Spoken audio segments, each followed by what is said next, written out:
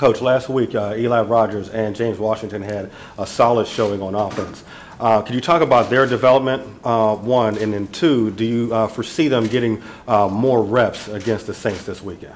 You know, been pleased with the growth and development of young people, and sometimes just the journey reveals that growth and development. Sometimes that growth and development doesn't have an opportunity to be revealed, but sometimes just by the nature of the journey itself, injury and so forth, and those guys are examples of that. James has had an opportunity to continue to ascend, probably due to the unfortunate circumstances regarding Justin Hunter.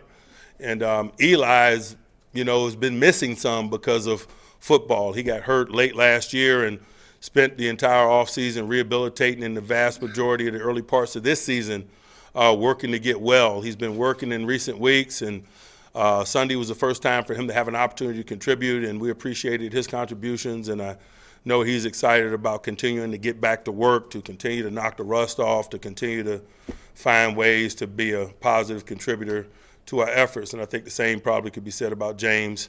He's getting an opportunity to make some plays and be a positive contributor to our efforts, and I'm sure that's a good thing, one that I'm sure he's concerned about continuing.